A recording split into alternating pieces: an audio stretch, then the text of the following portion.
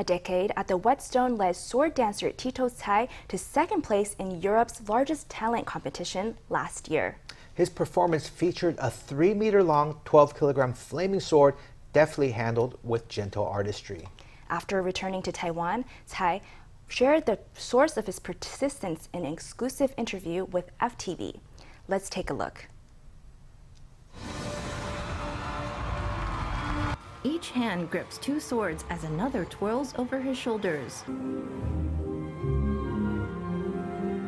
He then trades them for a pair of flaming blades. For the French edition of the Got Talent TV series, Titos Tsai was as perfect as they come. Tsai's back bears all 12 kilograms of the 3-meter-long flaming sword. Sharing the stage with his wife, Tzu-i, the two earned a standing ovation from the judges and audience of La France Incroyable Talent, winning second place. There was a lot to be done before France's Got Talent because I only had a little over 10 days to prepare. I knew I wanted to create something with a really special Eastern flair. I added 4 drums to the background to represent Taiwan's religious processions. The choreography, staging, and music are all original creations.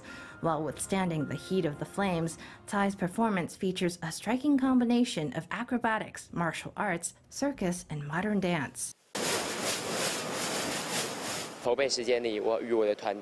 My team and I created this performance during the preparation period, which only exists in Taiwan. If my mum hadn't encouraged and supported me so much while growing up, and if my wife weren't part of my team, I couldn't have made it this far. Tsai began sword dancing when he was 19. Even though he once had to go to the hospital after a sword fell on his foot, Tsai said he is just as determined to promote the art. No matter if it's sword dancing or fire dancing, the main point isn't that it's dangerous or scary. The idea is to present a different kind of beauty. Tsai vows to keep creating new performances and opportunities to show Taiwan to the world.